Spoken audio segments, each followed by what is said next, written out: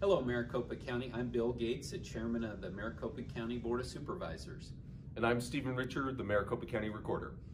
And we're here to give you an update on how things are going so far with the election. We've already had almost 44,000 people show up this morning, check in, and be available to vote. And things are going great out there, but there's one thing that we wanted to address to make people aware of today, and that has to do with our tabulators.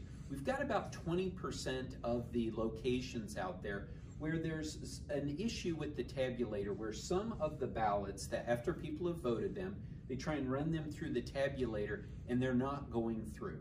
But the good thing is we do, first of all, we're trying to fix this problem as quickly as possible.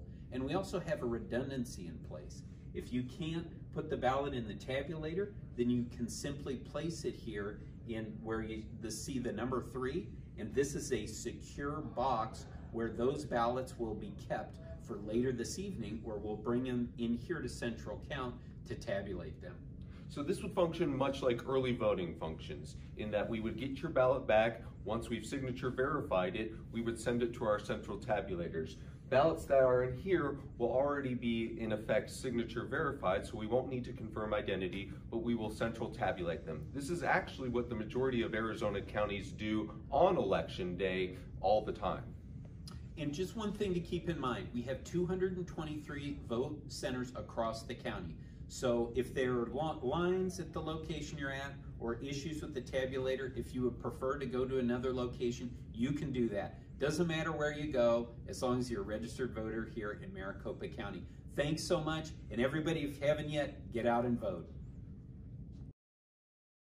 So, there's no issues. Hello, Maricopa County. Because, worst case scenario, your vote still counts. It's just a tabulator count issue some are having, and you can go to a different location. Simple, easy. Worst case scenario is your vote is counted like it is in other Arizona counties. And yet, people will make things up on the internet about this, even with this video being out there explaining the situation.